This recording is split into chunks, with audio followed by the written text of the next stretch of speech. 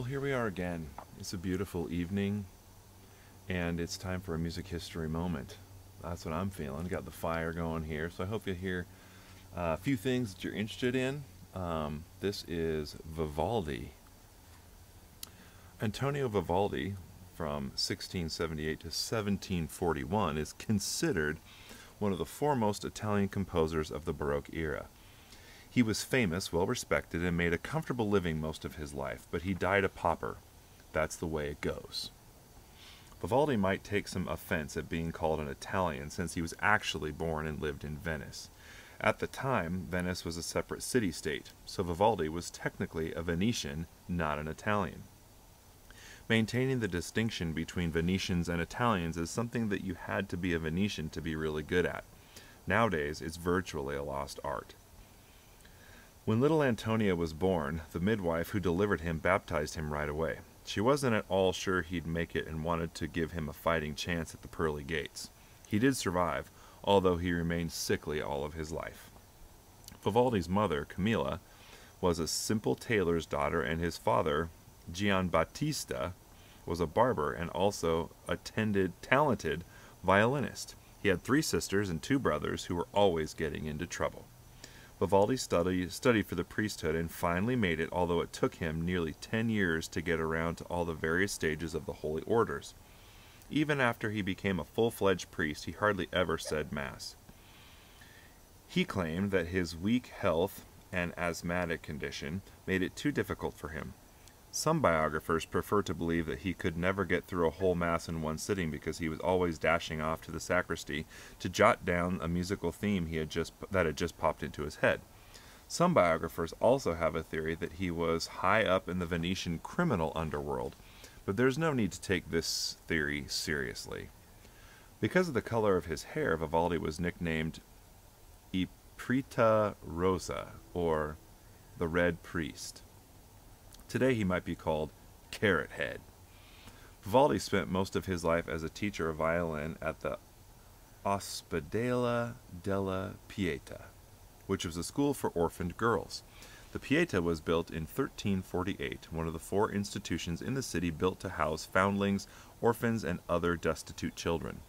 There must have been a lot of these, since the original building was expanded several times over the centuries before Vivaldi came to teach there. The Pieta was intended exclusively for girls and young women, many of whom were the illegitimate offspring of concubines and mistresses of the wealthy and powerful. The orphanage was surrounded by a big stone wall with an iron gate. Beside the gate was a little nook in the wall just big enough to hold a baby.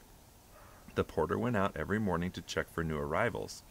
The gate also had a large, stern sign warning everyone that the babies they left in the nook had better be ones that they couldn't care for by themselves. The vast majority of his music Vivaldi composed for his pupils at the orphanage, which he had developed an orchestra that was renowned all over Europe. Every Sunday, the Pieta Orchestra gave a recital for which the chapel was usually packed. Since it was in a church, applause was not permitted. Instead, the audience members would show their appreciation by coughing or blowing their noses loudly. Some of the orphanage girls came to be quite celebrated for their musical ability. Vivaldi himself was gaining quite a reputation, both as a violinist and as a composer. As well as teaching at the Pieta, he played fiddle in the Opera House Orchestra and sometimes filled in as music director at the orphanage for Francesco Gasparini, who had a habit of disappearing on occasion. Venice in Vivaldi's time was an exciting place to be. There was music everywhere. Even the lowliest cobblers and fruit vendors would whistle tunes in the marketplace. Gondoliers would burst into song at the least provocation. But the Venetians were an odd lot. There was nothing they liked more than spending vast amounts of money on expensive and elaborate clothing. They passed strict laws limiting the number of days when you were allowed to dress up. In 1732, the state passed a law prohibiting fans that were too luxurious. In 1750, it passed a law that ladies visiting each other could serve refreshments worth no more than a ducat. Nevertheless, visitors flocked to the city each year to take part in the famous carnival festivities. Kings and queens, dukes, duchesses, and other members of European nobility came for visits and went to parties, concerts, and opera performances. When Frederick IV of Denmark and Norway visited Venice for the Carnival of 1708, he introduced himself to everybody as the Count of Ollenburg, just so he could avoid all that bowing and scraping that kings usually have to put up with. He was so taken with the beauty of Venetian women that he had 12 miniature portraits painted of his favorite to carry around with him. The crown prince and princess of Russia caused quite a commotion during their visit when they refused to pay half their hotel bill. Max is so sad right now. In 1713, Vivaldi turned his hand to composing operas, 49 of which survive today. His first opera, Ottone in Villa, was a libretto by Domenico Lalli. Lalli's real name was Sebastiano Biancardi, but he changed it after leaving Naples accused of embezzlement. These operas were written between 1713 and 1739 for an average of nearly 2 each year.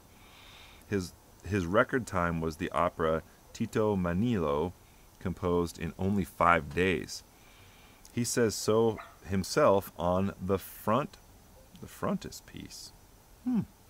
Vivaldi once boasted that he composed faster than a copyist could write down the music. He saved time by using shortcuts. In the manuscript of one of his violin concertos, he gave up writing out the figured bass part and marked a section he had already done with the comment, "For the dimwits." Nice. Going to an 18th century Venetian opera was definitely more fun if you were rich. Rich people sat in private boxes where they could gamble and have food brought in. They had great fun dropping orange peels and spitting on the people below them, aiming to put out their candles. Opera singers posed their own particular problems for the composer. The famous castrato Luigi Marchesi, for instance, insisted that no matter what character he was playing in whatever opera, his first entrance had to be from the top of a hill. It didn't matter to him if the opera had no need for a hill in its plot. Either he got a hill or he didn't sing. Wearing a plumed helmet and carrying a sword, shield, and lance, Marchesi would enter singing the aria Mia speranza io pur vorria, which the composer Giuseppe Sarti had written especially for him. Although Vivaldi's operas were very popular in his day, and he also composed quite a lot of music for church use, he is best remembered now for his many concertos, most of them for violin and orchestra. Among the best known of his orchestral concertos are those known as the Four Seasons. Even people who don't like classical music like Vivaldi's Four Seasons, so we must be doing something right.